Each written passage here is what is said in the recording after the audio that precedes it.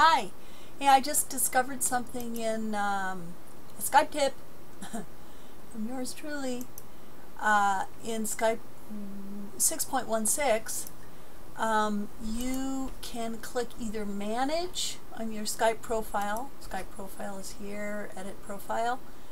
If you either click Manage or you click Account, it takes you, either one of these, Account, it takes you to your online Skype.com and you're logged in. Pretty interesting, huh? Sign out. See that? So I'm signed in.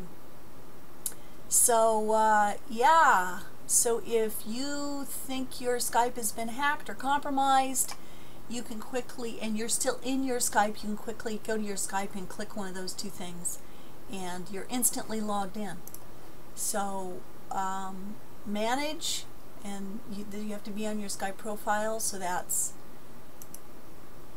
profile edit, okay, and that would take you to here where you can get the manage, or you click account.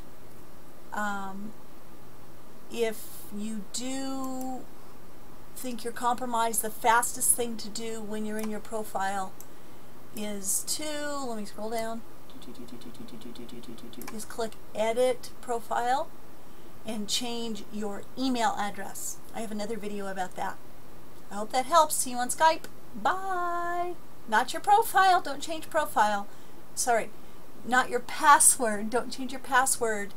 Change your registered primary email address, and that will kick any hackers out of your Skype account immediately.